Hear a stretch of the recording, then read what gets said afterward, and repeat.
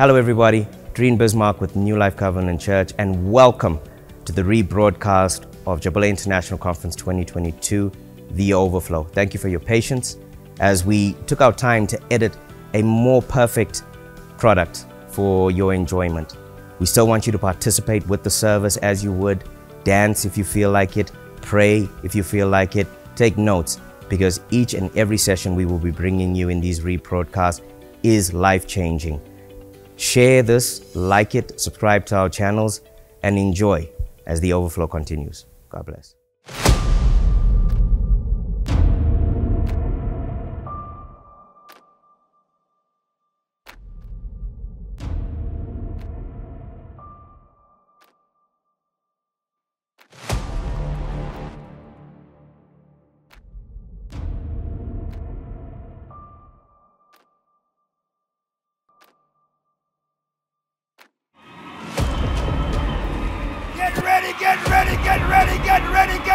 Get ready. It's back. Get ready. Conference is back. The devil tried to block you, but I came to tell you that the devil's no cannot compete with God's yes. Oh, like a tsunami. The devil thought he could destroy us, but we're back. We back in power. We back in strength. We back with money. We back with anointing. We back with kingdom of things on our agenda. We back with miracles, signs, and what? We're back.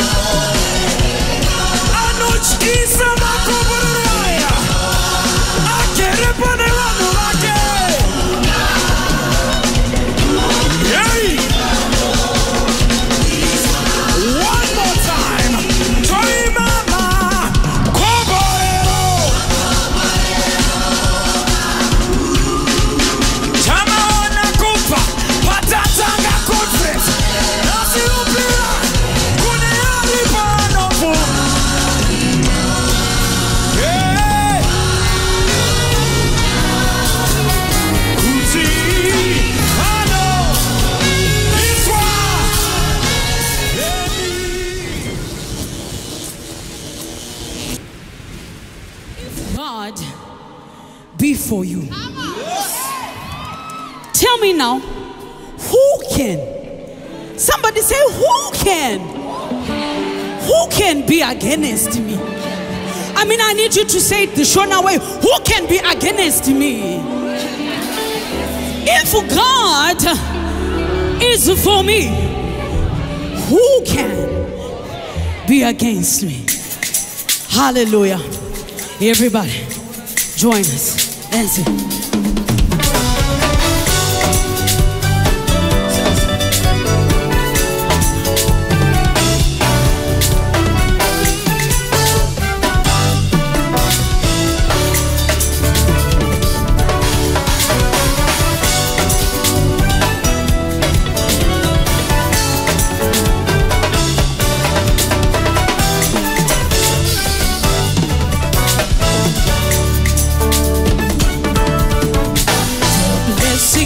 The Lord maketh rich.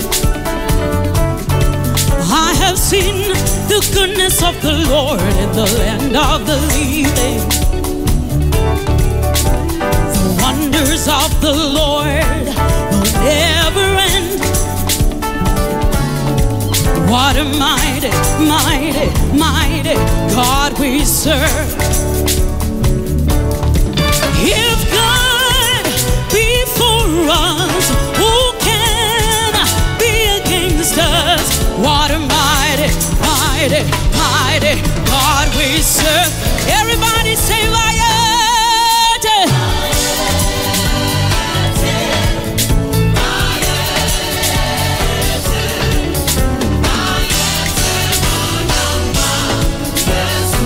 Everybody say, bayete, bonyama.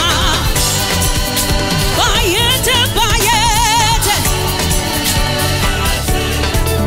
Bayete, bonyama. Yes, we sing it again, say, the blessing of the Lord is overflowing in this place.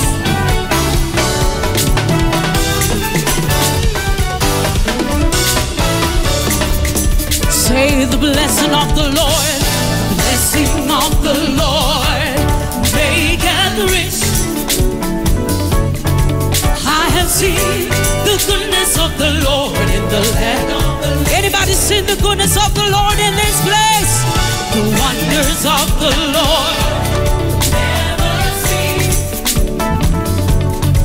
What a mighty, mighty God we serve. Oh, if God be for us, if God be for us, who can be against us? What a mighty God we. One more time, say, if God be for us,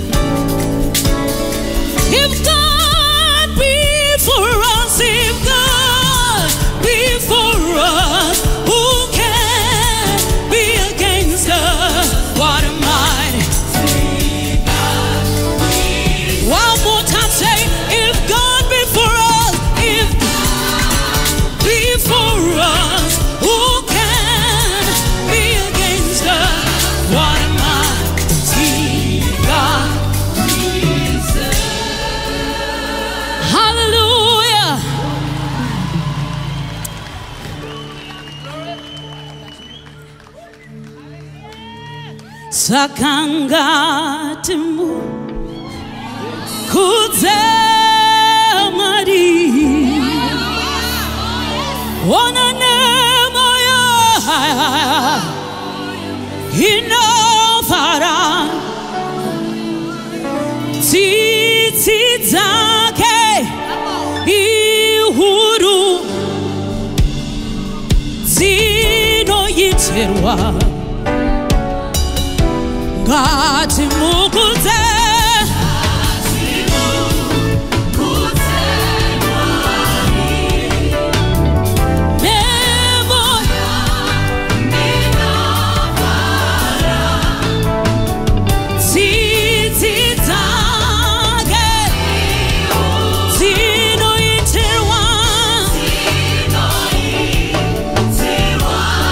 Wana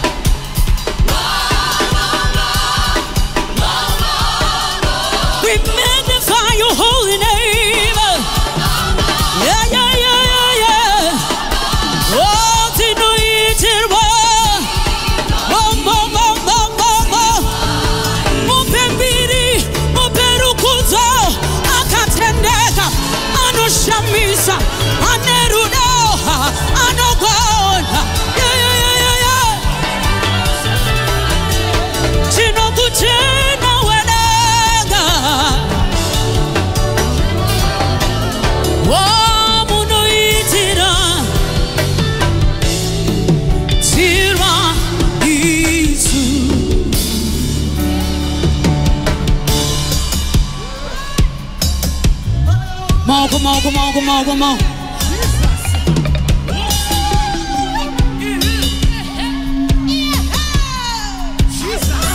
Makanaka, Mari Baba. Makanaka, Yana Manade. Makanaka,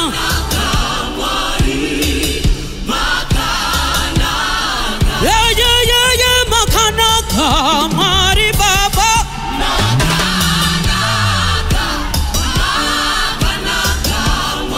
Hallelujah.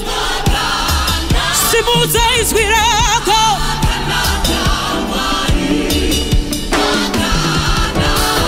Oh yeah, Makanaka, Mari Baba.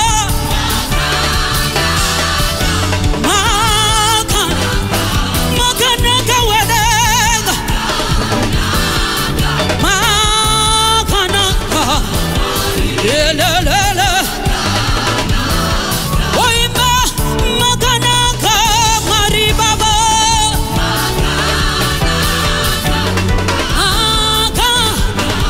Mari Baba.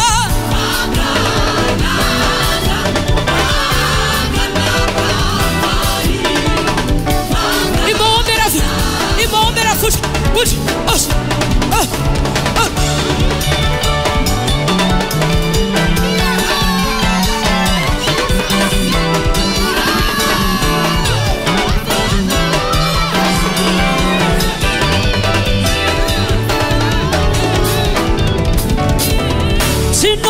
Tino tenda Mari Baba.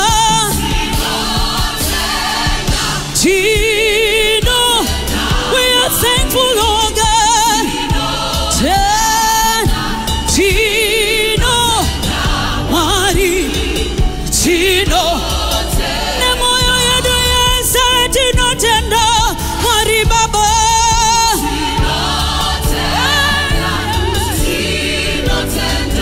Mari Tino tenda, Tino, Mari Tino. Hallelujah, hallelujah. Makanaka, munoshamisa, munogona, munehaya, munenyasha. Hallelujah, Mari Baba. Hallelujah, hallelujah, Mari. Hallelujah, hallelujah, hallelujah. Sing with me, say hallelujah, Mari Baba.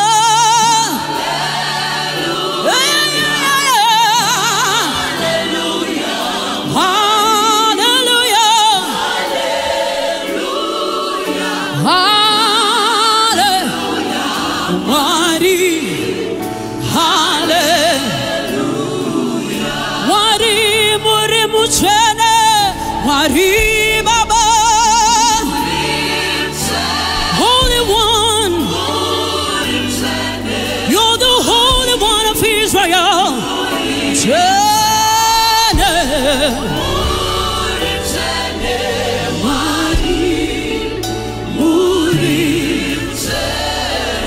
Lift your voices and tell him he's holy. You are high, you are set apart. King of glory, King of glory, we worship you. Mighty God, we magnify your name. Thank you, Jesus. Hallelujah.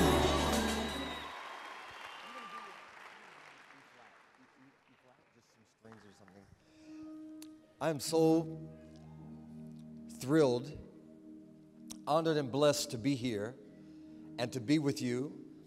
It's been a little bit of time since we've all been together. And when Bishop said, would you come to be with us in Zimbabwe? I said, I will come to Zimbabwe just to see you. Everyone else can join in on our party. And I'm so glad that you did. I'm so happy to see all of your faces. Hallelujah. And so much is happening in the Spirit. And I have to kind of measure it out in tonight, tomorrow morning, and tomorrow night. But I need you to know that before you leave this place, something over your life is going to move. Hey. Ah!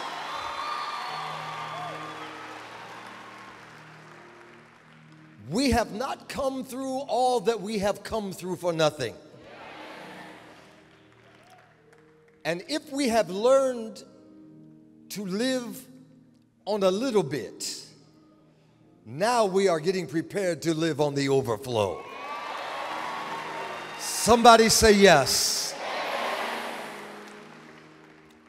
And I'm going to show you a verse here in just a moment. I just wanted to stand for a moment and let you know that I know when I come to Africa, I always run into so many pastors and apostles and bishops and different ones who are introduced as sons of the soil. And I tell them that I must now then be a son of the Spirit. If I am not a son of the soil, then at least I can be a son of the Spirit. See. I say this to you, I'm just sowing some things into your heart right now because it's moving. I can feel it. I can feel it. And I have to tell you that part of the kingdom is not learning, it's recognizing. You don't learn your way into the kingdom, you recognize your way into the kingdom. The people that had the most knowledge of Scripture and oral tradition of the Pentateuch, the Old Testament, the ones who had the most knowledge, the doctors and the scribes and Pharisees, didn't know who Jesus was when they were looking at him. Samuel is told to go to Jesse's house and anoint a son, and has never given his name because he doesn't need his name, because he says, I'll know him when I see him. You don't learn your way into the kingdom. You have to know what you're looking at. I say that to tell you that you have, leading this Jabula conference, a man and a woman who are rare in the world today. And you should know what you're looking at when you look at Bishop and Pastor Tudor and Chi Bismark. And I want somebody to say amen and hallelujah for them and for their life. There's a movement happening. I'm trying to get into a message here in a minute. There's a movement happening over Harare. There's a movement happening over Zimbabwe. There's a movement happening. I don't know if you can recognize it. It's moving. I don't know if you can feel it. If you've ever stood in the ocean, maybe up to your waist, and you can feel, I feel it. There's something moving. I'm going to try to articulate some of it. Maybe in the morning, I don't know. I have to measure it out because it's no good to say something to you unless you're ready for it. Because the hand of God is rearranging the chess pieces. Pieces are being moved on the chessboard. I heard Bishop say when he was before us that he was talking to us as an experienced leader. And I want to tell you something, that we have to have experienced leaders. Because we are dealing with a Jacob generation who are not the Abrahams who walked it out and built something out of nothing. They are not the Isaacs who are the compliant son to lay upon the altar to inherit. They are the struggling and wrestling generation. And there's a place for them. But we also have the Jacobs who are struggling and striving and competing with authority.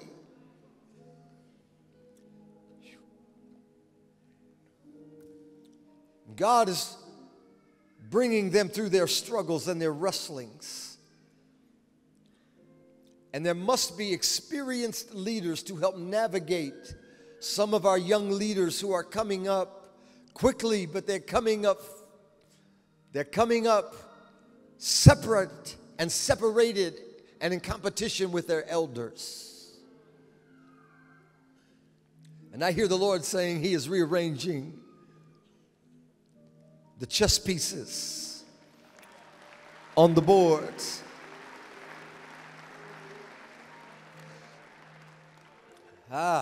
Ika.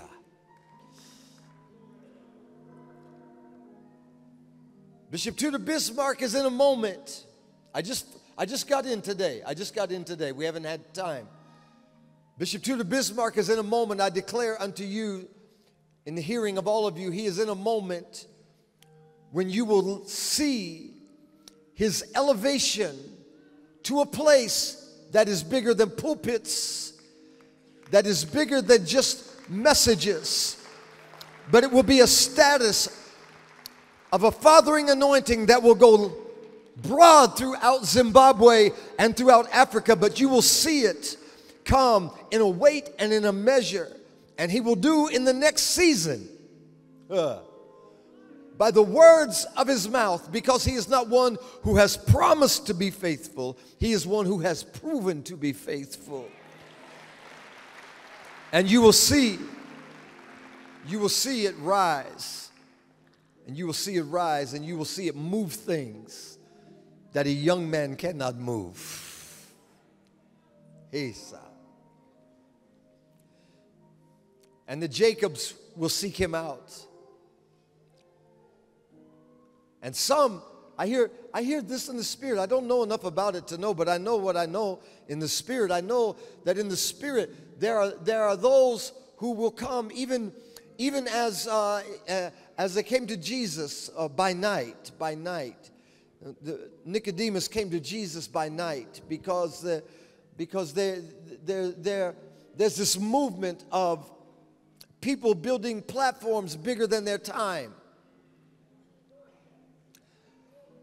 overstepping protocols. Esa. That are not settled yet enough to know that it doesn't matter what you're driving, it's where you're going.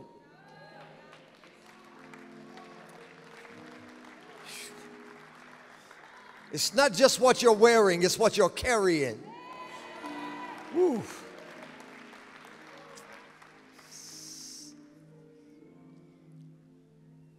And if you get known too early, you get known for the wrong thing. And God is rearranging the chess pieces.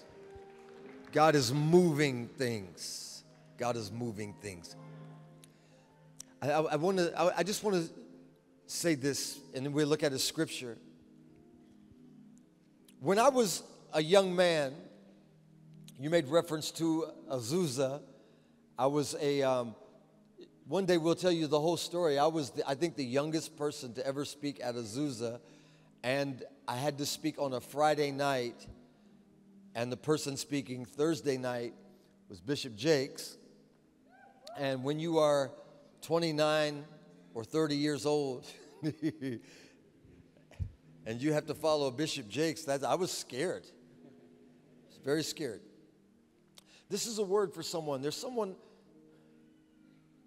people under my voice that are struggling to find your place, because it's not that the call is not sincere. It's that striving is so big. Somebody has to tell you, I'm going to say it out loud so everybody can hear it. You can't get there without apostolic fathering. You can't just jump your way into it. Hey. I was a young man, and Bishop tells you the truth. Is it okay to stand for a minute? I'll be done in a minute. But when Carlton asked me to come preach, I didn't find out till later that there were, groups of ministers that were upset. They said, you can't put that little white guy up there after Bishop Jakes. I'm glad I didn't know this ahead of time. I didn't find out till later. And so I went to Bishop Jakes' meeting, and I'm standing on the platform, and it's only one Thomas Dexter Jakes in the whole world. I'm standing there while he's preaching, knowing I'm looking at history. I'm knowing he is a history maker. And I'm so excited. That's one feeling I have. The other feeling I had was, what in the world am I going to do tomorrow night? Both feelings at the same time. And he walked off the platform. Somebody needs to hear this. And he came back in, and I turned around, and he was standing there, and he reached around and grabbed me. And he pulled me very close. He's big, I'm not. He pulled me in, and he said, stand up. The world is waiting on you. Woo! Hey! Hey! I say that to tell you that words spoken by an apostle, all of a sudden the fear left me. And that's how I got on his radar, because he tracks everything. And they told him after it was over, VHS's, cassette tapes of the messages, they said that little white guy sold more than any of you people did, because I preached everything I knew in one time. I say that to someone who is striving to come forward. All it takes is a word from an apostolic father. You don't have to take all of your energy trying to build a platform for yourself. It's coming in God's time. Somebody say, I hear you. Those words meant something. When I was a teenager, I'm coming up on 40 years I've been preaching, 40 years. And when I was a teenager, thank you, when I was a teenager, the scope of my vision was the state that I grew up in. I grew up in Ohio. And in Ohio's the 5th largest state in Ohio, or in America. Ohio's the 5th largest state. I grew up in a little town that had 30,000 people in it. My wife grew up in a little town that had 15,000 people in it. And the scope of my vision was to buy a Volkswagen van, to live in it, and travel throughout Ohio and preach. That was my vision. My brother had to talk me out of it. My older brother told me, he said, don't buy that. I said, I'm going to buy it. And I would be in meetings. This is going to mean something to you. I would be in church services, and people would prophesy over me and say, God's going to take you all over the, and they could say to me, God's going to take you to the world. And to me, the world was Ohio. But today I stand in Harare, Zimbabwe, because God is able. Somebody say, God is able.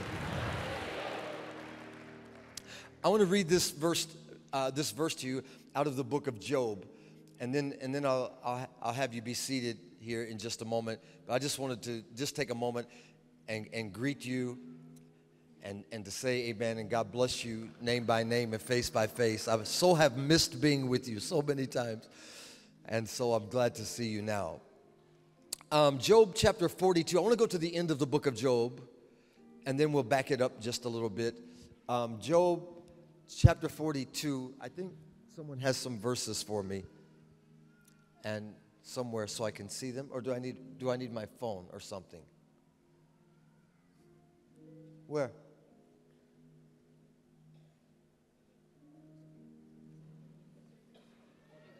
Oh, there we go. There we go. Do you know when I first started coming to Harare, I didn't have glasses. Bishop has a picture of he and I up together in his office, and I said, look at the kid. I was a kid. I had hair. I had long hair. Okay. All right, here we go. Everybody ready? Say, I'm ready. Okay.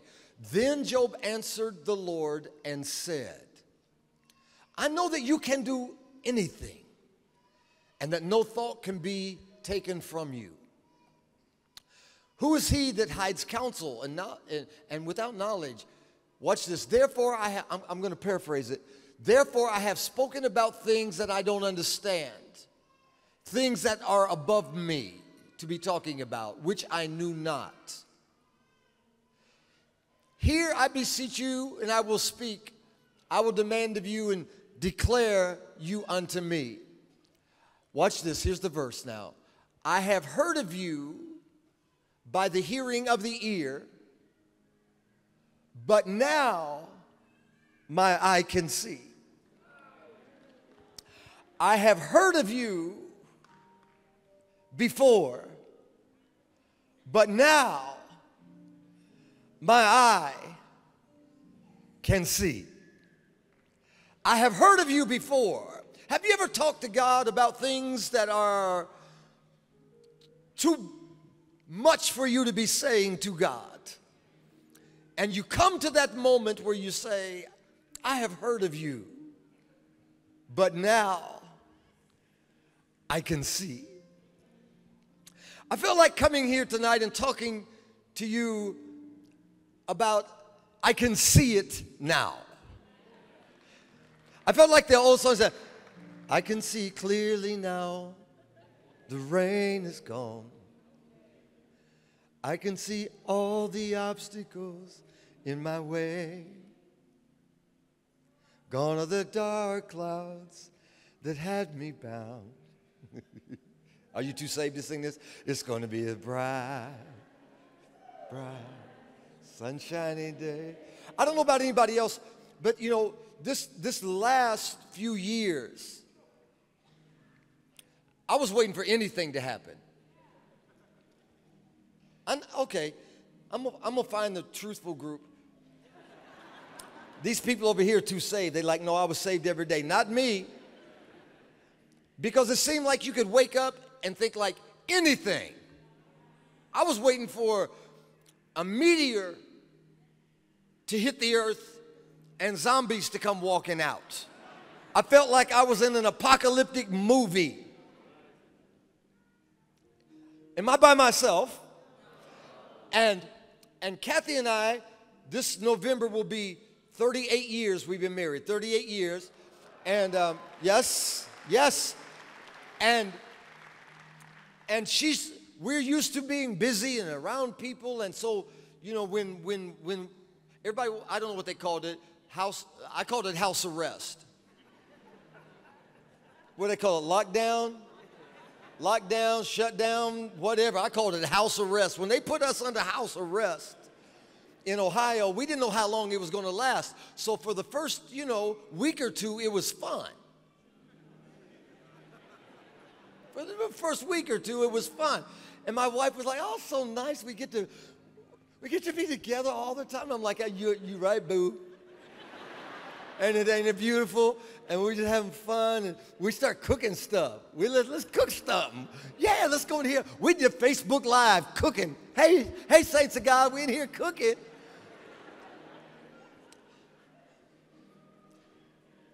Because it was fun, because we didn't know how long that was going to last. So for a couple weeks, it was fun. After 2 months, and I was getting Stockholm Syndrome, and you wake up, you be like, I don't even know if I should get dressed. I don't have any place to go. Ain't got no place to go. You can look at me funny if you want to. I was like, I don't know what day of the week is it. Is it Tuesday or Friday? And it seemed like there was a fog. And all my life, I've heard about the goodness of God, and I have seen the goodness of God. I have heard you with my ears. It wasn't making no kind of sense, but I can see clearly now. The rain is gone. I can see all the obstacles in my way. You can play louder than that. You know how to play. Gone are the dark clouds that had me bound. It's gonna be a bright, bright, sunshiny day. It's gonna be a bright, bright, sunshiny day. I'm gonna explain it to you here in just a minute. Okay, come on. I can see clearly now, the rain is gone. Gone are the obstacles in my way. Gone are the dark clouds that had me bound. Come on, everybody say, it's gonna be a bright, come on, bright, sunshiny day. It's gonna be a bright, bright. The devil thought he had us, didn't he? The devil thought he could take everything from us, but look at us, standing right here at Jabula Conference, baby. It's gonna be a bright, bright, sunny day. Come on. It's gonna be a bright, yeah. It's gonna be a bright, bright. If you're glad that you made it through, you're glad that you still got breath in your body. You're glad the devil threw his best shot, but here you are with a smile on your face and a praise in your mouth. I want you to throw your hands up. Come on, one time, all across the building. I can see clearly now, the rain is gone. I can see all the obstacles in my way. Gone are the dark clouds, gone are the dark clouds that had me bound. Come on, it's gonna be a bright, come on, here we go. Sunshiny day. Woo! It's African night. It's gonna be a bright, sunshiny day. It's gonna be a bright, yeah. It's gonna be a bright, sunshiny day. Come on, put your hand up. It's gonna be a bright. It's gonna be a bright, sunshiny day. It's gonna be a bright sunshine. It's gonna be a bright. All right, push somebody. Tell them it's going to be a bright. Come on. It's going to be a bright, sunshiny day. It's going to be a bright, sunshiny day. I believe it. I believe it. I said I believe it. I said I believe it. God bless you. You may be seated. Thank you, guys. This team up here can make anybody sound good. The evidence of that is when our sister, I'm sorry, I don't know her name. She's famous here. Who? Jana? Yeah, that's what I said. And you know this team can make anyone sound good because when she got done and then Bishop came up,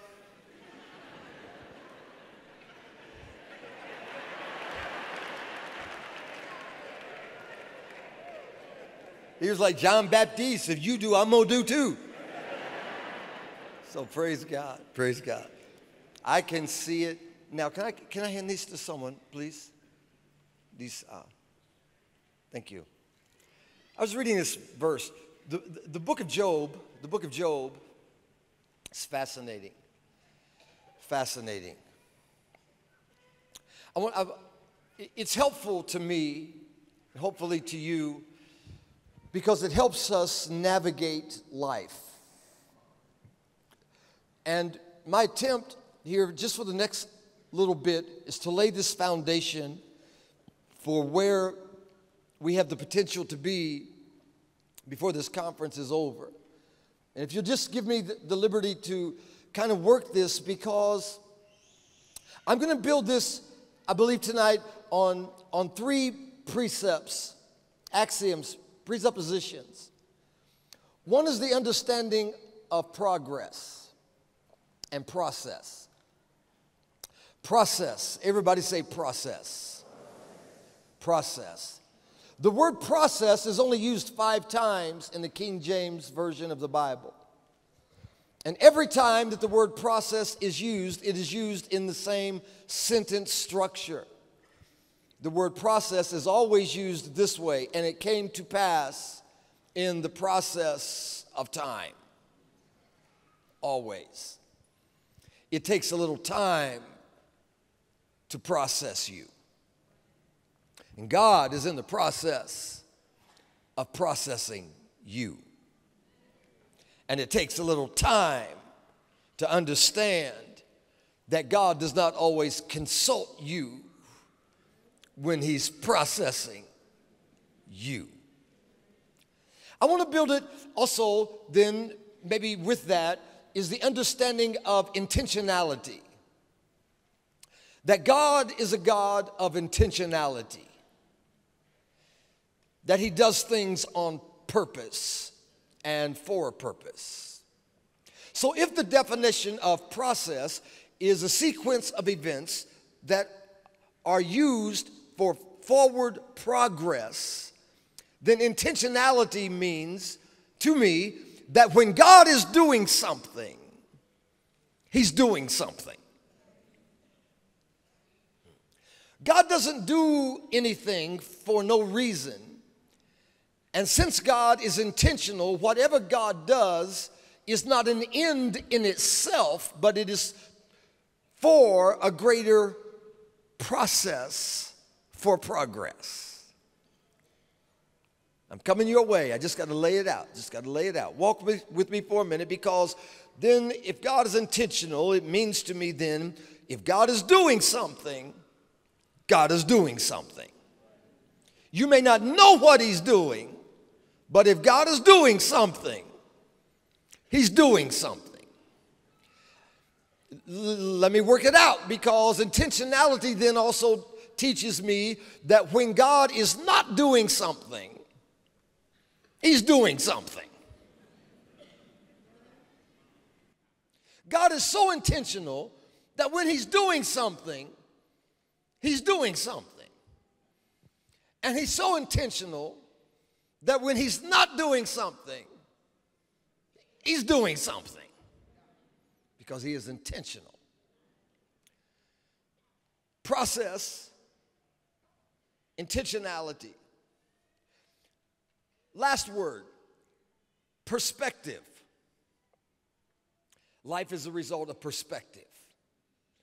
Perspective then teaches me that where you sit determines what you see.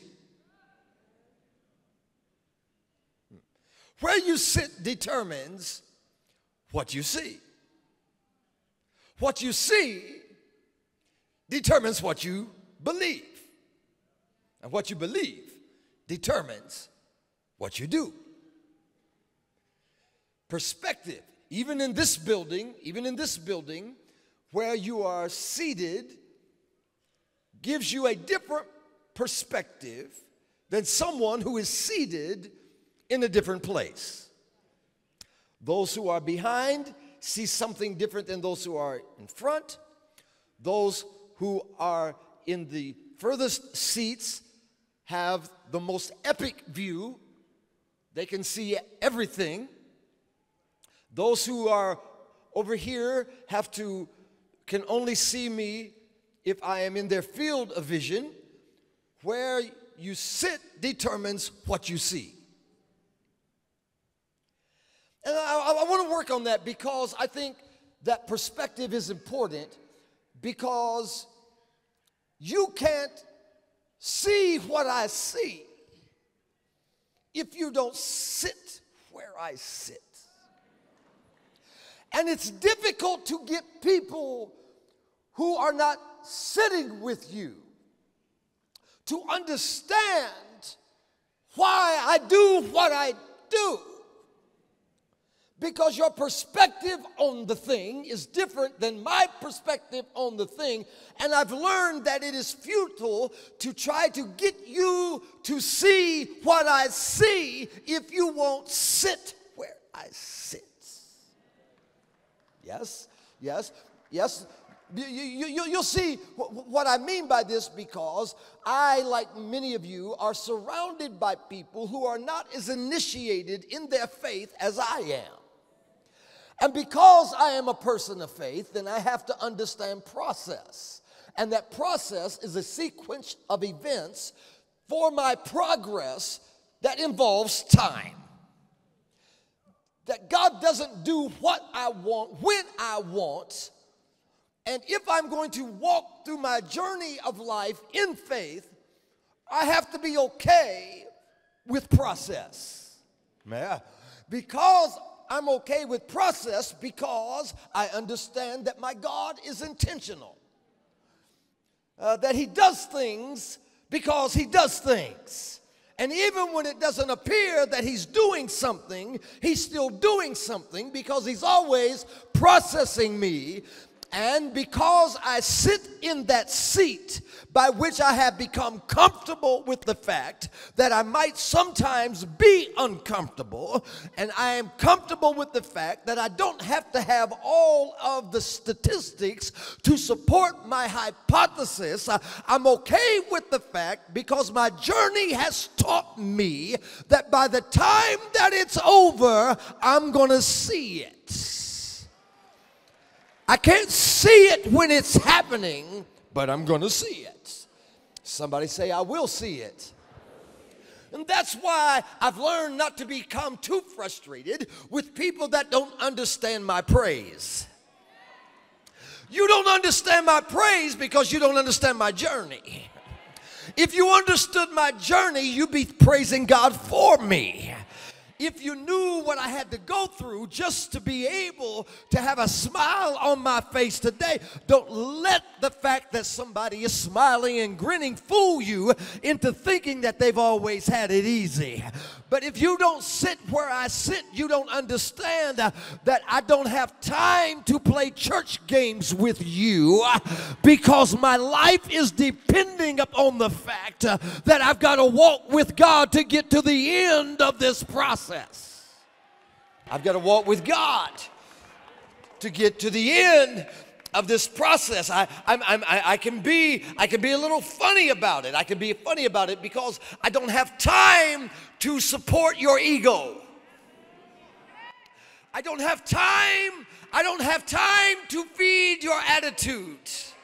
I don't have time to get sidetracked with the fact that you're trying to mess me up. I don't have time. I will step over top of your attitude and walk all the way to the glory of God, because I don't have time. I know you don't understand it, but because you don't sit where I sit, so you can see what I see.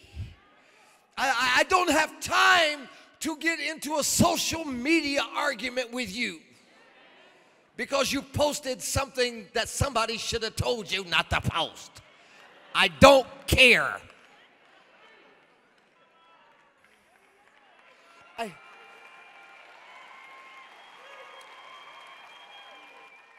People were asking me, what do you think about Johnny Depp and those guys and their law? I don't care. I don't care that Will Smith smacked Chris Rock. I don't care. It was odd. It was unusual. Yes, I went, wow, that was deep. Okay, but anyway, then I got back to what my life was about. My life is not about who smacked who and who's divorcing who.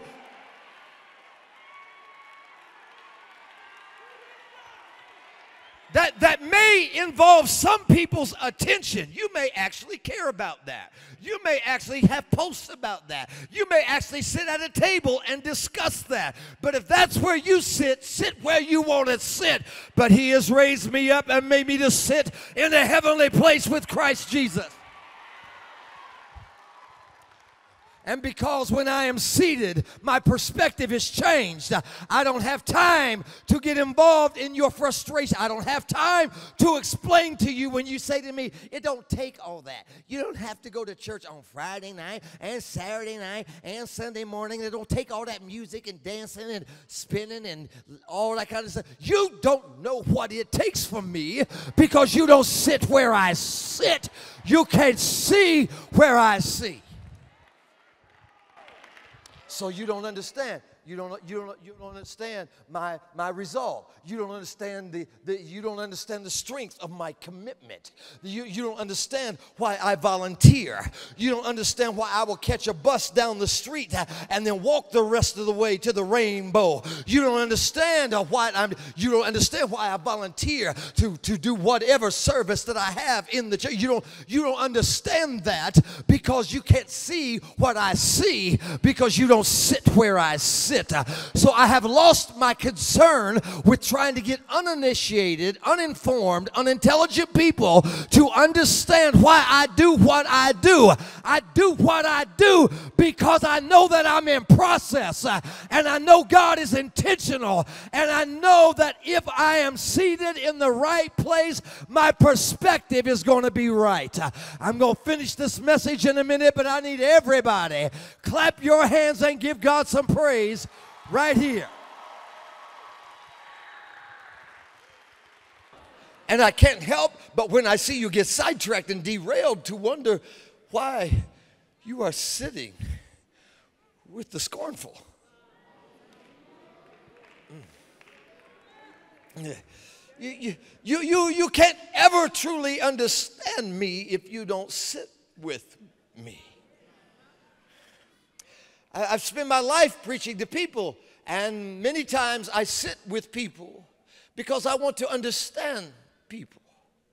I'm not trying to always get them to understand me. I want to understand them so that I might be able to help them in their process. And so I sit with people. I will sit with sinners because sinners have a perspective of the world that is very odd to me. And I don't want to just walk up to sinners and say, you seem odd to me. So I would rather sit with them so that I can understand their perspective, so that I could get them to change seats. Because once your seat is changed, what you see is based on where you sit. And don't we all want to thank God for those who sat with us when we were having tough times and struggles? As somebody cared enough, rather than to lecture us, they came and they sat with us. This is the other part that I'm going to give you. I'm conscious of your time. It's only going to take me like the next 27 minutes and 29 seconds. Kind of. So now if we go to Job chapter 1, maybe you have the verse for Job chapter 1. I just want to read these verses. I think I can do this because this is the beginning of it. Job chapter 1, verses 6 through 12. Let's do that. Okay? And it says something along the lines that there was a man named Job. Okay. It said the sons of God came to present themselves before God. Satan also came in with them. And the Lord said unto Satan, now this is New King James, but I'm not doing any violence to Scripture. I'm just reading into it, okay? That way you can see, but I'm just kind of reading into it because you have to hear the tone of voice. And God says to Satan, where you been?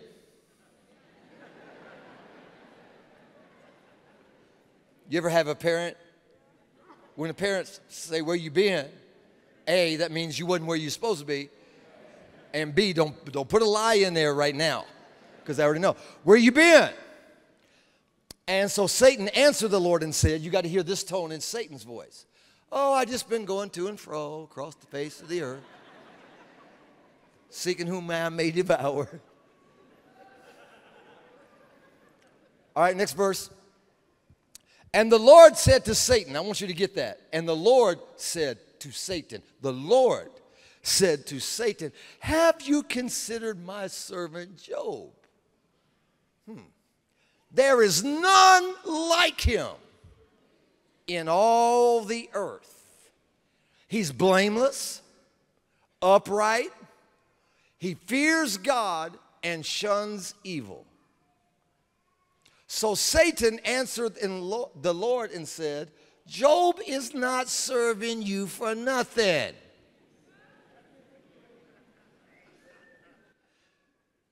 He's serving you because you put a hedge around him and his household and around all that he has on every side.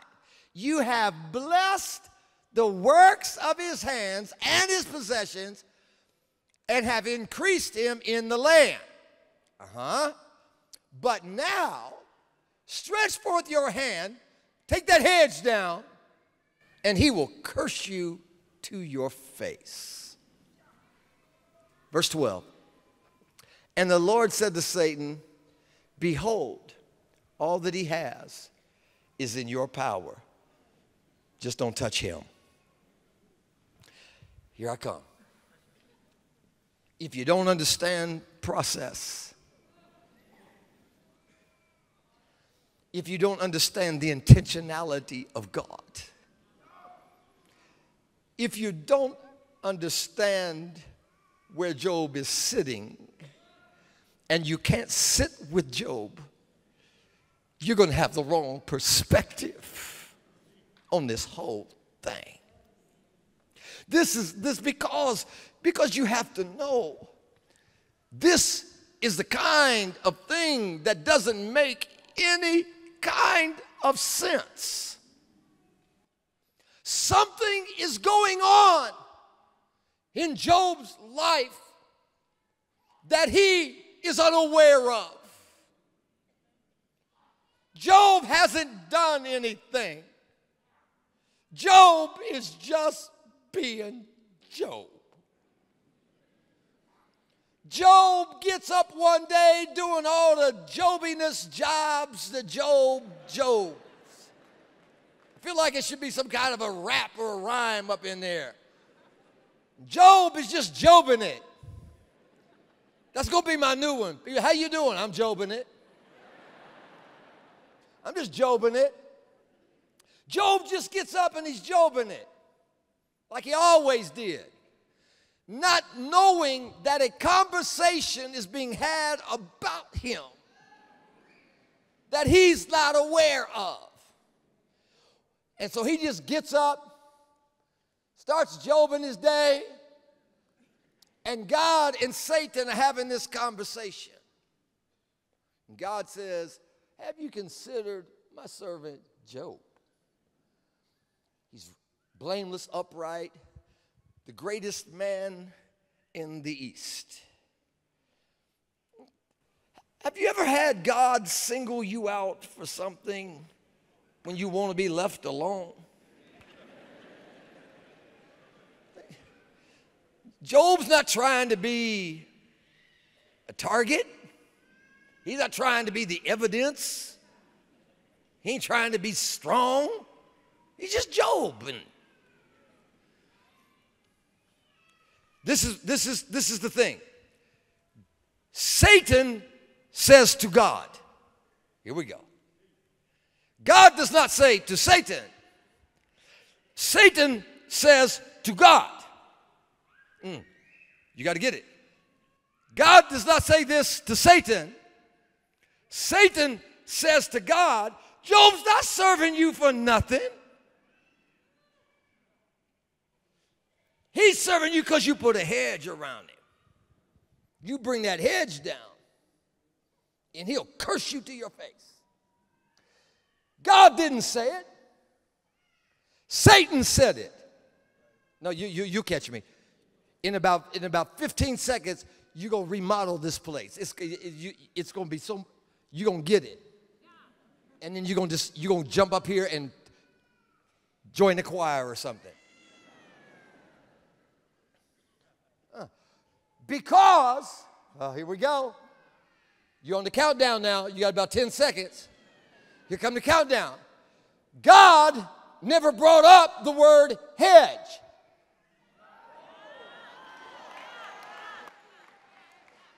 You're going to have to help me. I'm in E flat. Satan brought up the word hedge, which means while he was going to and fro across the earth, he accidentally bumped into something one day. And when he got over to Job's house, he hit something. And he said, I know what that is. That's not by might. That's not by power. But God has put a hedge around Job and everything that Job had. Your 10 seconds is almost up. You can praise God for your car if you want to. I want to thank God for a hedge. You can thank God for the clothes on your back. I want to thank God for the hedge. I think right here on this Saturday night, somebody ought to give God a hedge praise.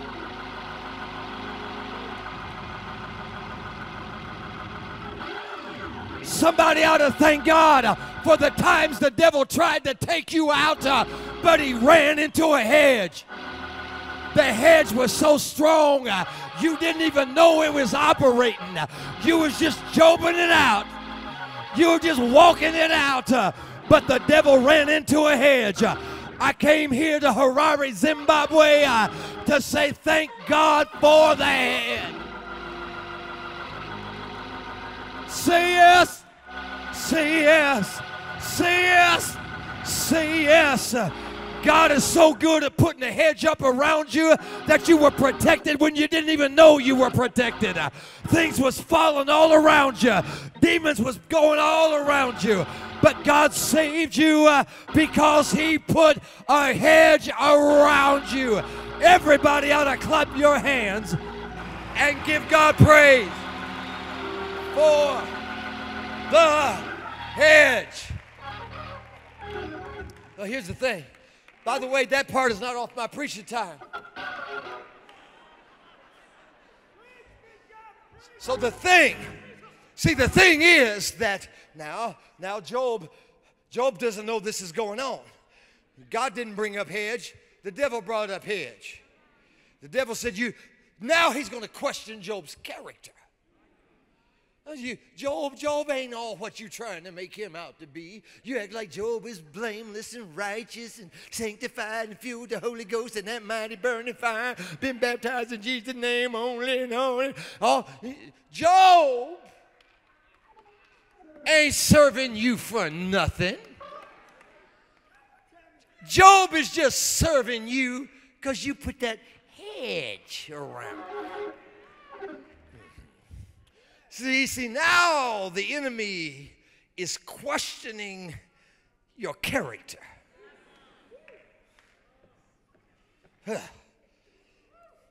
Sometimes you think you're going through a test when God has already seen you pass the test. Because it was God that's brought up Job's name. No, you missed it. The devil brought up the hedge, but it was God that brought up Job.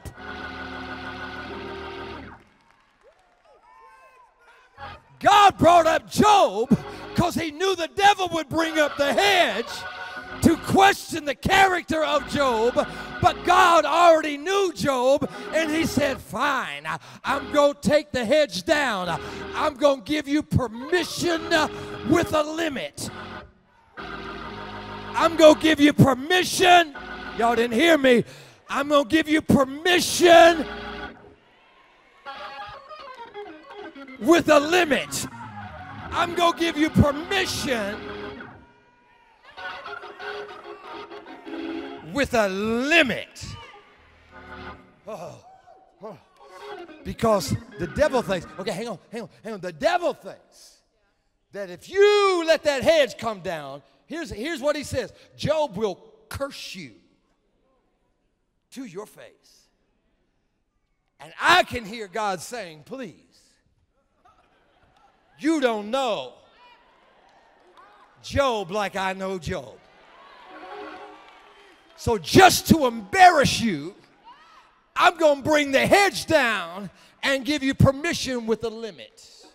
Just don't touch him. This is all great for us because we're seated here. Job has no idea what is going on around him. He's just jobbing it. Right? Doing his thing. Getting up, offering sacrifices, seeking God, doing his thing. People say, Job, how you doing?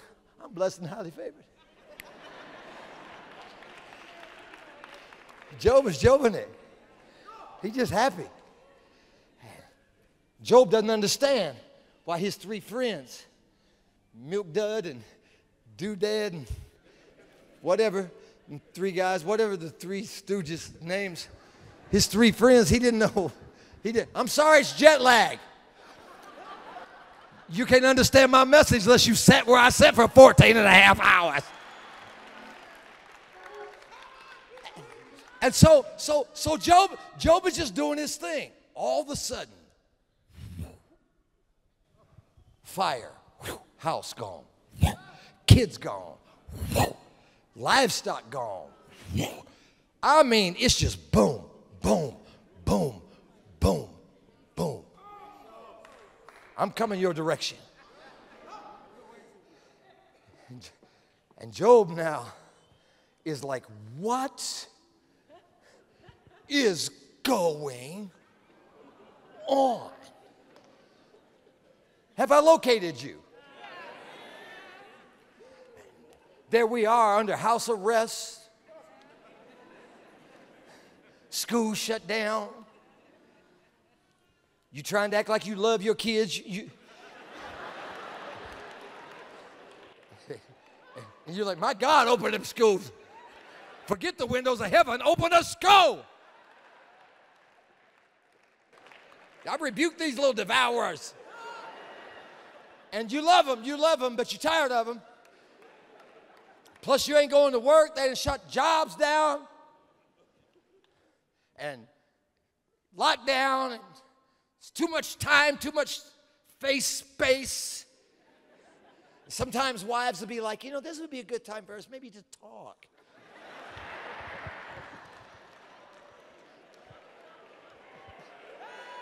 I'm like, you must be, no, the devil is a lie. Loose here, Satan. You know? And I'm like, no, I'm good. I'm good because they make this thing called Netflix. I watch everything on Netflix.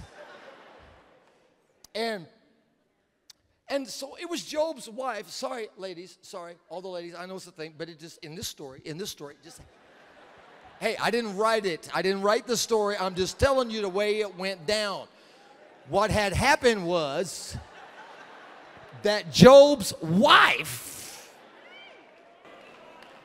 she said, sorry, hey, sorry. Job's wife said, you ought to curse God and die. Now, just for a point of clarification, if you're going to die, last thing you want to do,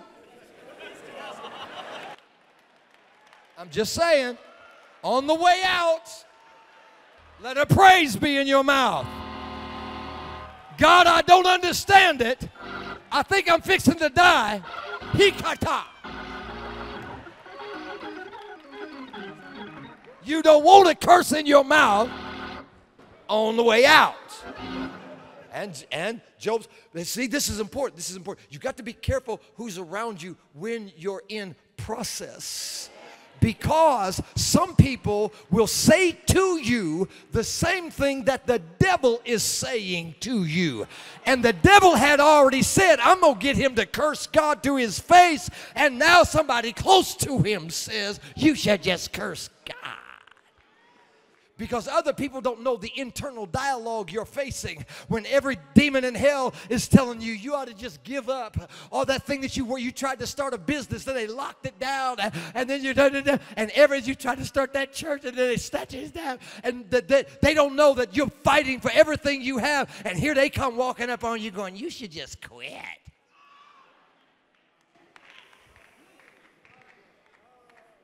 And if that wasn't enough, Here come his 3 friends.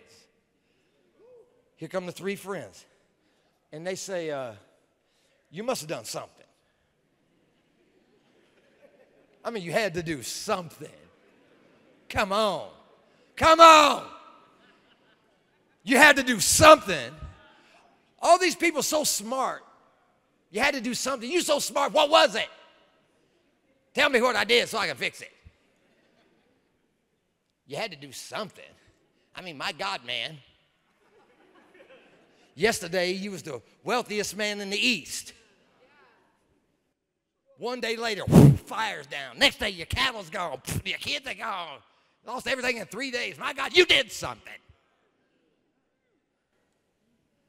And Job says, the Lord giveth. The Lord taketh away. Blessed be the name. Woo. Job had enough sense to know that being the greatest man in the East does not exempt you from trouble. How dare you look at somebody going through trouble as if they must have done something? You better be careful, because you keep sowing it, you're going to grow it. You sitting up there looking at somebody else because you don't sit where they sit. You can't see what they see. And because you don't know God is intentional, you don't know that God is doing something because he's doing something. And he just has Job in the process of doing something. He's just going to take a little time. Job works it out. He starts talking to God. I don't know if you've ever had one of these conversations with God that go like, it's you talking, not God. You the one doing the talking. And you're telling God all your frustrations. I don't know if you ever had that. There's a whole book in the Bible called Lamentations. It's a whole book. If you run out of stuff to complain, just start reading Lamentations. And then, you know, and Jeremiah did it one time. Jeremiah told God, everything in my life was fine. You prevailed upon me because you're stronger than me. And you pushed me. You made me do it. My whole life fall apart. But it's like fire shut in my bones. David starts complaining, how are they increased that trouble me? God, you don't see these people doing this? Can't you kill somebody?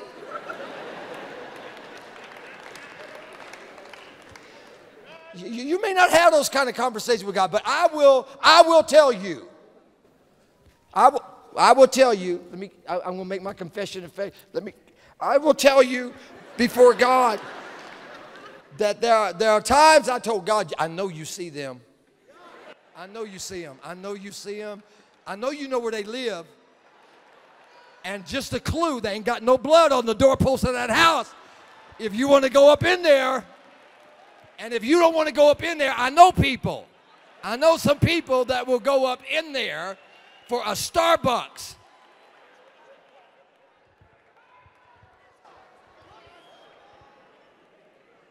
I'm getting you to the overflow. I'm on an assignment. I don't know if you know this. I'm on an assignment that I can't get you to the overflow because something is blocking your overflow. And it's because nobody ever taught you how to process pain. And the truth of the matter is it hurts. It hurts when your life gets locked down. It hurts when your job gets snatched. It hurts when your kids get behind in school. It hurts when your family members struggle. It hurts. All of us lost friends and people that were close to us and family members. And there was a lot of loss in the last few years. And I was telling God about it. Thank you. I'm just want to be out here by myself. And I was telling you, you know how you tell God, God doesn't make no kind of sense, you know? And nobody taught us that God can handle it. You guys know that. You read the middle part of the book of Job, and Job's telling God all this and all that, and going this and that, you know. But what nobody really prepared us for is that you can't get through life without pain. We're not even allowed to talk about it in some of our churches. So I have to come and I have to smile at you. And you don't even know to pray for me because I'm so busy not wanting you to think less of me. So I smile when I don't feel like it. And our men are suffering in silence. By the time a man tells you he's in trouble, he's already going under for the third time. Ladies will tell each other, they got prayer chains and stuff. Men ain't on no prayer chain. What's a prayer chain? I got a prayer noose. Ladies got prayer chains. They in trouble. Everybody knows it. Everybody know it. But my thing is, we don't talk about pain, but you can't. Truth. We can't get through life without pain, but nobody ever told us how to process our pain. And there's no such thing as an unexpressed emotion. If you feel it, it's coming out somewhere. And people act like they're surprised that during lockdowns, alcoholism went through the roof, and drug addiction went through the roof, and domestic violence went through the roof, and child abuse went through the roof. And we act like, well, where did that come from? Because nobody ever told us what to do with our pain. I love the song that we were singing where it talks about us rolling it over on the Lord. But that's easier sung than done when you can't sleep and you're walking the floor and your brain is racing and you're walking and you can't make sense out of nothing and your patterns are thrown off and your days are thrown off, your schedules are thrown off, everything is thrown off. You're a pastor and you don't even know who really is a part of your church anymore, because when they could come back, they don't come back. But they got pictures all over social media. They're at the mall, they're in the concert, they're at the beach, they're on vacation. How come you don't come to church? I don't feel safe. Whatever. And all of this thing. And the truth is, it hurts. I don't know why we have to make that differently. This is my assignment for tonight. I'm done in 3 minutes and 14 seconds. I'm done. I'm done because I'm on an assignment for my brothers and my sisters, because we're talking about overflow, but sometimes what hinders us from really getting to our overflow is we have to go through the process of dealing with our pain. I can't just skip on and act like that didn't bother me. I can't act like I'm made of steel and you can say anything you want about me and it didn't hurt my feelings. I know I'm a grown man. I got 3 grandkids. But it hurt my feelings when you lied on me because you know I won't tell the truth on you. Since I'm a pastor, I won't tell the truth on you because you came to me in confidence, but then you lied on me. It hurt you when you took money that you had put back in faith and praying, and you did this, did that, and you had confession. You got scriptures all over your house, and then you started that business and whoosh, locked down. That hurt. Made you question stuff. I came to tell you that the devil is trying to knock you out by wearing you down. And when you get worn down, he's going to try to knock you out. Because you didn't know that your work is supposed to come out of your rest. You're not supposed to work to rest. That's why God made man on the 6th day, so that the first day the man would walk into would be the day of rest, so that out of his rest would come his labor. And now you just running and working. You just running and working, and you're running and working, and now you're tired and hurt, and you make bad decisions when you're tired, and you make bad decisions when you're angry, and you make bad decisions when you don't feel good. You make bad decisions when you can't get no rest and can't get no sleep, and you're upset about everything.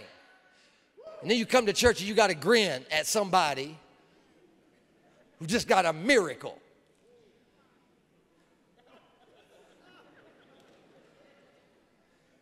I said it that way because that's the tone that's inside your head. When you about ready to go, you just think you're going to explode. Take everything you got just to make it. And somebody come walking up to you, oh my God, I got to tell you about this miracle. 3 angels showed up at my house last night. Boom. They left. It was a big pile of gold bricks. And in your head, you're like, if I could grab one of them gold bricks, I'll bust you in the head with one right now. I just hit you in the head with a gold brick. Glad you got your miracle. Nobody lets us process our pain. Because nobody told us all change is painful.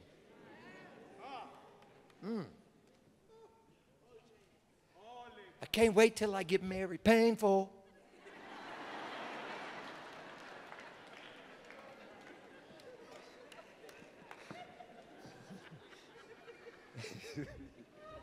We get ready to have our first baby. Painful. That's like 18 years of pain. All growth is painful. It don't make it bad. It's just painful. Okay, so I'm off the clock now. So I'm off the platform on time. I'm still safe. I jumped off just in time. I'm going to wrestle this devil down. Because it's your pain that's blocking your overflow. And I came tonight because tonight we're going to get rid of the pain and we're going to go to the overflow. I couldn't see it. Couldn't see what was happening. My wife and I, we were kids when we got married. We were young. And we talking about, let's have, a baby. Let's have a baby, And I'm like, I'm just going along. And so I grew up in a time, I don't know what the cultural things are, but I grew up in a time like where men, like my father and his father before him, they did not go into no birthing rooms. You'd be lucky if they took you to the hospital. Call me when it's over. It wasn't all this, we're pregnant. You know what I'm talking about? Like young people be like, we're pregnant. Every time they do, I just smile at them. Because I love y'all. I love y'all young people. That's beautiful. Y'all pregnant. You know that. And I don't care. You're the wife. You can say it all you want to. Like, we're pregnant. You know good. Look, just hang around about 9 months. You're going to find out who's pregnant. That man ain't nowhere close to being pregnant. He might gain weight with you. He might sit up with you. And then we had, they had them little movements that go through the church every so often where the ladies talk about like, well, pain is a sign of the curse. And so I bind up that curse. That's always people that ain't had no kids. Anyway, so my wife and I, we were young, real young. And so they started them, they complicate everything. Now it's Lamaze classes. Do y'all know about Lamaze classes? My wife knows me. She's like, she didn't even sign me up for it. I'm not going to no Lamaze classes. Teach you how to breathe. God taught you how to breathe. Let everything that have breath. Praise the Lord. I got verses for you, baby. You need me up there talking about, look, people have been having babies for eons without my help. You'll be all right. Trust God. Anyway. So she got one of her best friends, one of her lady friends, going to the Lamaze classes. And so, because I'm going to go to the hospital, but I don't feel like I need to be all up in the room. I can't, no, seriously, I can't help you. That's all I'm saying. Look, I love you. My role starts when you come home with the baby. All the ladies in here are mad now. I bind it in the name. Loose here, Satan. Okay, I got to quit. We got church in the morning. So, but my point is, my wife decided and that, she's a first-time mom and she's studying and, books and, all the whatever, scriptures all on the mirrors and, all that. And so she says, I'm going to do no drugs, natural, what is that, natural childbirth? No drugs. I'm like, you go, girl. I'm like, what am I supposed to say? I'm like, you go. You go. You take all that Lamaze stuff and you work it. You work that Lamaze. So we go up in there, and my wife's mother, who is alive, she's an angel. Jeanette, my mother-in-law, she likes me. I met her before I met Kathy, and she told Kathy, if you don't marry this one, you can't marry nobody. Me and Jeanette been tight ever since. Yes, yes, amen. Jeanette's an angel. So Kathy's over there, you know, and they have that little seismograph over there so you can tell when the earthquakes are hitting the meter. And so Kathy's over there having the baby, and every so often it'd be like a little, I could see the meter, beep, like this. And Kathy'd be like, ooh, you know, like a little contraction thing. And Jeanette's sitting there with her Bible over top of her, just reading verses. You know, the Lord bless you and keep you, make his face to shine upon you. I mean, it's like a movie. It's going on. I'm just looking at it because I'm there, and all of a sudden that machine switched up. And it was just kind of like, and smoke coming up out of it. I don't know, it's like a major contraction. And Kathy went, ah, like that. And Jeanette's like, and the Lord is my shepherd. I shall not want. And Kathy, I saw a face I had never seen. She looked at her mother, she said, get that Bible away from me.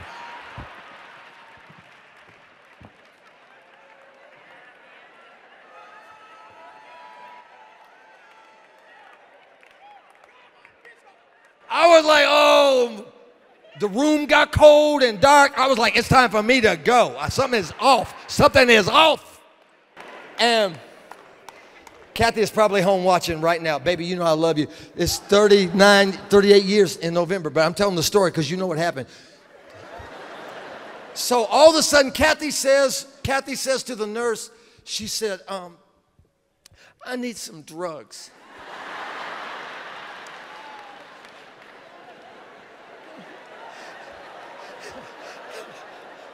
And the nurse said to Kathy, baby, it's too late now. You know, like you get to a certain part, they won't give you any. She didn't cross that line. And she said, the nurse said, oh, baby, it's too late now. We can't give you none. I said, bring him to me. Somebody in this room got to have some drugs. I can't go through this without some drugs. Somebody better give me a shot. Somebody better go get some crack or something. Do something. I can't sit here and go through this without some drugs. I'm going to pray deliverance for every addict. Don't worry about it. I'm just telling a story. Anyway, how did I get off? My point is, you can't have a baby without pain. You can't go from high school into university without pain.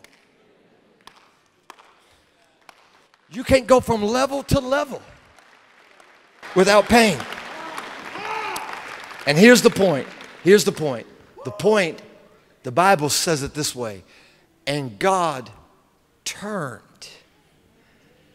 the captivity of Job when he prayed for his friends. Because forgiveness is the work of a healed heart. And when you get healed, you can forgive. See, some of our forgiveness, I'm going to play something that seems like I'm getting ready to stop. Just easy stuff. Healing music. Because here's the thing. Sometimes we forgive because we're supposed to. Right? We know that. We know that. I'm just talking real talk here. We do that. We even start more trouble when we forgive people because we don't really forgive them. And we say it like that. I forgive you. They didn't even ask for it. You know, I forgive you. For all, and then we text people, I forgive you. for the lies you told on me, for the way you stabbed me in my back. I still forgive you. And then we put that little, God bless you. Have a nice day. But we didn't really forgive, we just did, because we never processed the pain. And forgiveness is the work of a healed heart. And it's possible to be upset with God and you don't know how to process it. You tell God it don't make no sense, didn't never make no sense, it don't make no sense. Will never make no sense. But my faith has taught me that it don't make sense while it's happening, but there's a process. And because God is intentional, that he's not doing anything for nothing.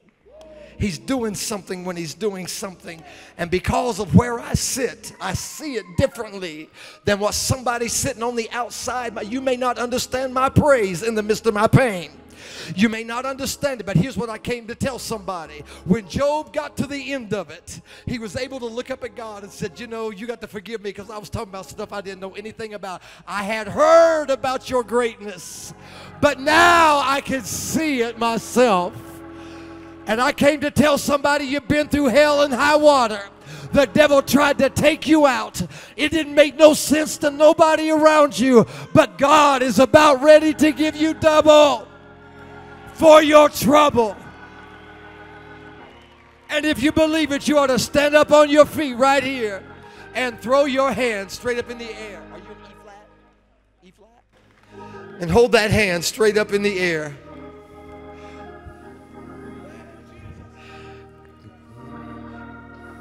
Because I can see clearly now, the rain is gone. Gone are the dark clouds in my way. Gone are the dark clouds that had me bound.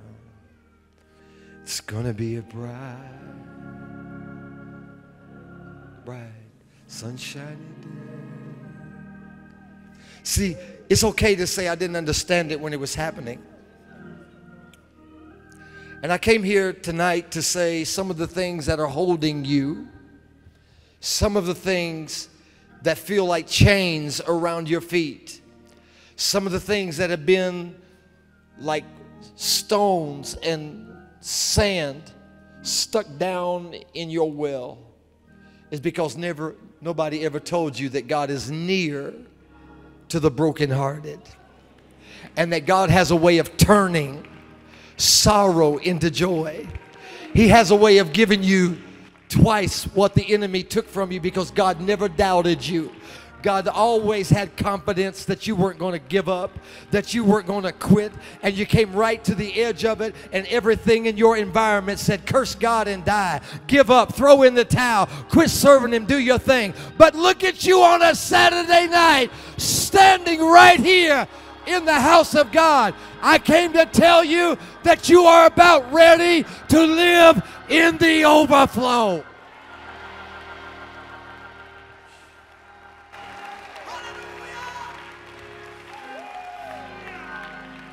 Because you learn how to say, my heart, my mind, my soul belongs to you.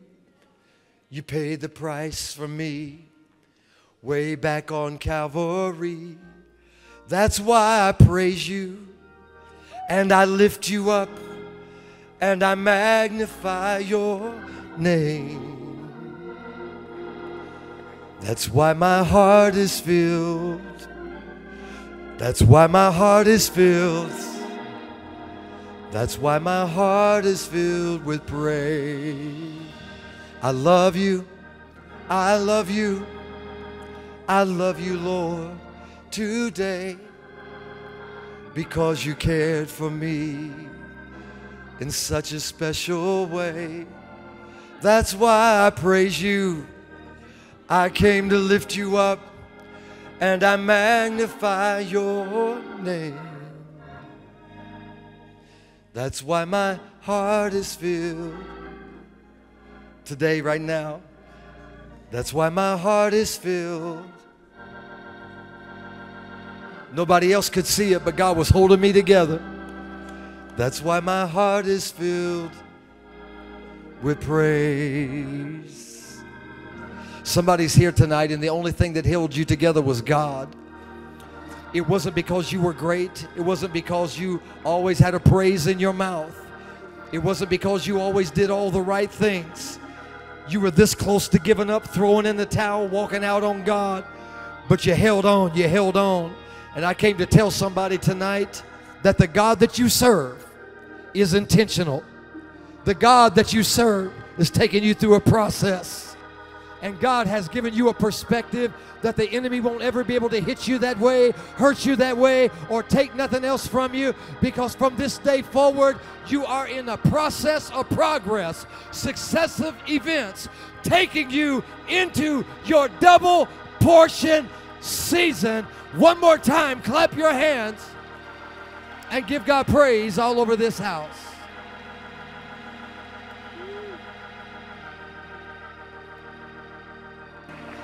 All over the building, hold your hands up. I'm going to pray. I'm going to pray.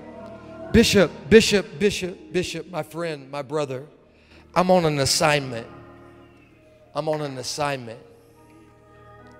And part of my assignment is you.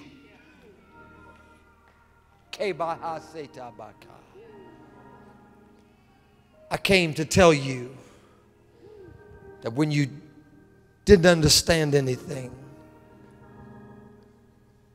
couldn't navigate through everything, that God was doing something when He was doing something. And He was doing something when He wasn't doing something. And the process, and the process gives you a perspective. This may not make sense to anybody else, but when I heard and saw earlier that these people will witness to see your enlargement and your elevation that is bigger than just pulpits, I saw it as an apostolic father moving throughout this territory. I saw it I don't even know how to define it, but you'll know it when you see it. You're seeing it unfold in front of you. And it doesn't make sense where anybody else is sitting. But sometimes the breaking of your heart with your own son that nobody may have known gives you a perspective as an apostolic father, and God will add to you many more sons that are coming into your life.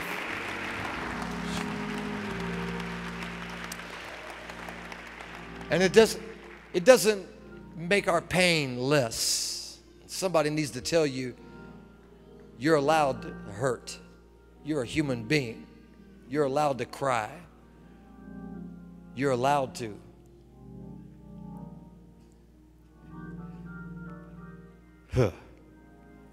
But God held you together.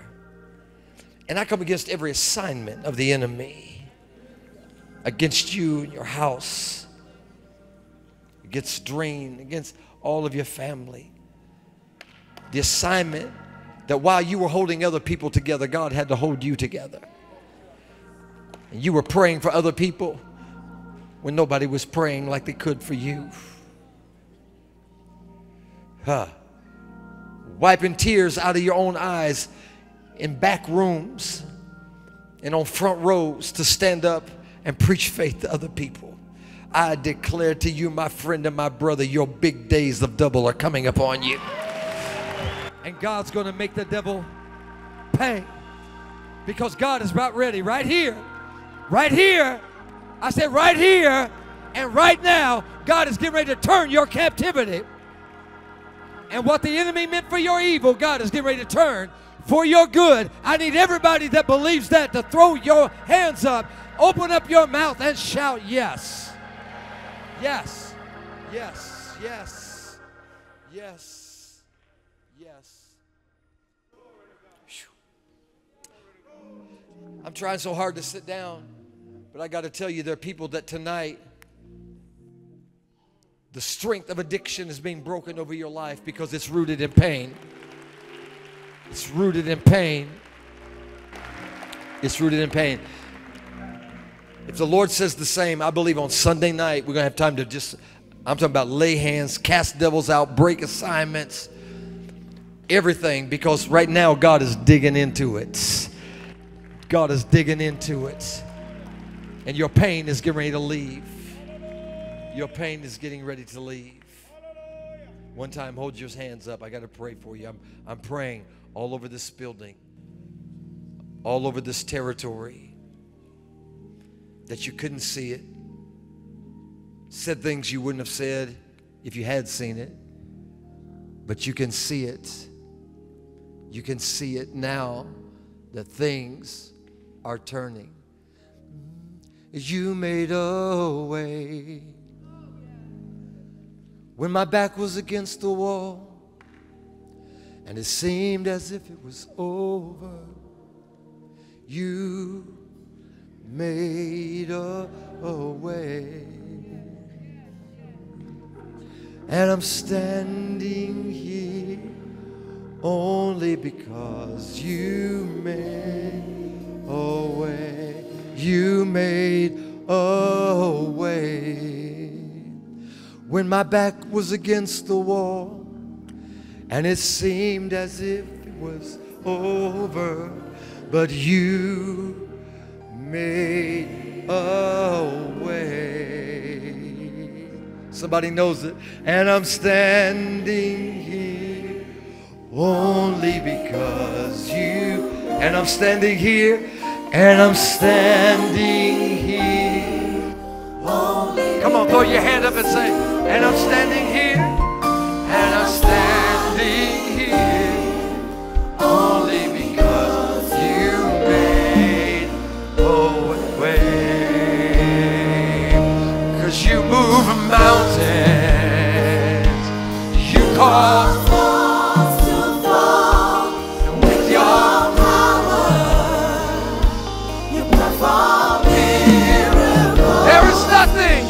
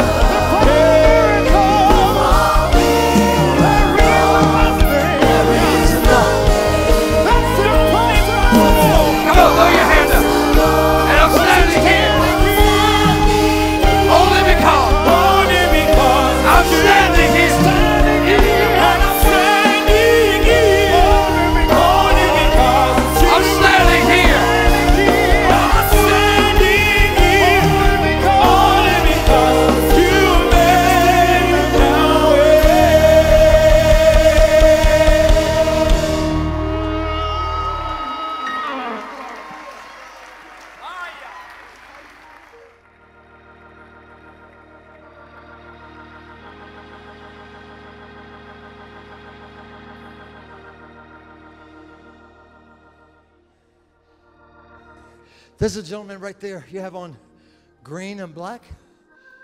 Right here? Are you by yourself? Oh, this group? You came here. I won't get started prophesying tonight because I won't be able to sit down.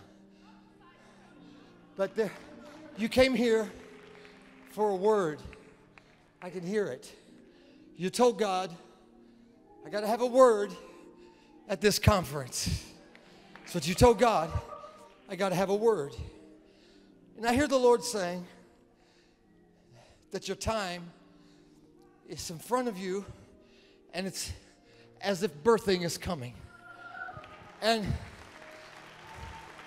it's interesting because because the thing is, the frustration has been because of what is in you is not what is matching what's on the outside of you. But you can't let go of what's on the inside of you, even though it doesn't match what's on the outside of you. God is about ready to help you because what he's doing is proving you. I don't know what kind of prophecies you're used to getting, but I'm telling you, God is proving you and testing you because he's watching you. He's watching how you respond to people who it seems as if they're going faster. He's watching you by seeing, can you keep a good spirit? He's watching you by seeing how you're managing the behind the scenes. He's watching you. And you said, God, I need a word when I come to Jabula. You just got a word because you're pregnant and it's going to cost you a little bit of pain. But get ready, because that baby is on the way. Somebody ought to say something right here. Hey, you move mountains. You cause walls to fall with your power. You perform miracles. There's nothing. It's impossible. Only because you made. Okay. Here's what I know. I'm going to preach in the morning. It's going to be ridiculous. Okay, you don't have to believe me. But I'm just telling you, I ain't in no Volkswagen van. There was a whole nother world. And then tomorrow night, woo, I'm just saying. But here's my assignment. I learned a long time ago what opens up an atmosphere, preachers hear me, what opens up an atmosphere is not something's depth, it's its accuracy. When you say on earth what God is saying over a people, then the heavens open up. And I know how to preach a conference happy message and run message or something. I believe in all that. But I knew I was on assignment. And the assignment is that you can talk and sing overflow all you want to, and until you deal with that pain, it's going to block your overflow. And that I was here to strengthen the hands of my brother and to let him know the devil thought he had you wounded. Because here's the key, everybody. The reason Job's friends said what they said, because if the devil can rob you of your faith, he can take from you what you need to recover. And I came to announce to somebody, you have an appointment with recovery. And you get ready to recover. And you ought to tell somebody, I'm going to recover. If you don't recover with me, I'm going to recover. I've been fighting too long. I will recover. I will pursue. I will overtake. I will recover it all. I have an appointment with recovery. I'm getting me a recovery t-shirt. I'm going to have a recovery party at my house. I'm going to get me a recovery cell group. I'm going to write a song called Recovery. I have an appointment with recovery. Tonight, I don't know the best way to do this, but I do know that tonight, many people, I know there's electronic giving and I think that we can do that, but here's what I want to tell you. I want you to hear me when I tell you. When you're not in recovery, And then everything goes in, right? All of us here have had a feel sorry for yourself day or pity party, you know, and it all goes in here. You start talking about who don't like you, or who did you wrong, and all the wounds, right? I know you don't want to say amen because they're close to you, but you talked about them and you was holding it all in. And what I had to learn to teach people was that some people get comfort from entertaining those spirits, and it becomes your friend, and it sits with you and comforts you, and it's a demonic spirit trying to hold you in place, and you have to break agreement with that thing, and you have to begin to sow into your future. So everybody that can, Dreen or somebody may have to give some kind of directions, but everybody that can should bring an offering down and lay it in one of these buckets or on the altar as your seed, your recovery seed. Your recovery seed. And if you don't have a recovery seed that way and you're doing it electronically, then I don't know whether y'all put them up on screens or whatever. You guys know how to do it, right? Look here. You use your phone for everything else. So this is your moment to use your phone and sanctify it for just a minute. Let your phone speak for you. And you can say to yourself, somebody ought to text to yourself. Somebody ought to take a selfie and put it on all over social media tonight. Say, I am recovering. I have an appointment with recovery. I will recover. I will pursue. I will overtake. I will recover it all. So if you're getting your phone out, do it. Everybody, everywhere. If you're bringing it, bring it right now. I'm going to see you in the morning. Who's closing the service? Dreen or Bishop? Who's coming? Somebody's coming. But you move mountains. I'm going to sing with the choir. You cause the walls to fall with your power. Perform miracles. Perform miracles. There is nothing. That's impossible. That's impossible. I was standing here only because you move mountains.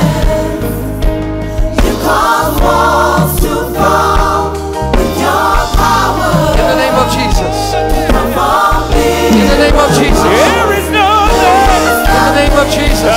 You will recover. You will recover. You will recover.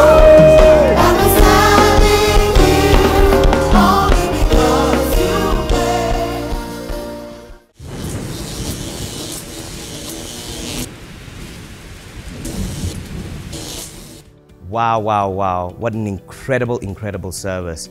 We want to thank you for watching this rebroadcast of Jabula International Conference 2022, The Overflow. What an incredible, incredible session. And it was one of so many that blessed people. We thank you for being patient with us as we put this program up. Again, please share this message with somebody. Like, subscribe to all of our channels, New Life Covenant Church and Tudor Bismark Ministries. And also, thank you for your donations you're giving.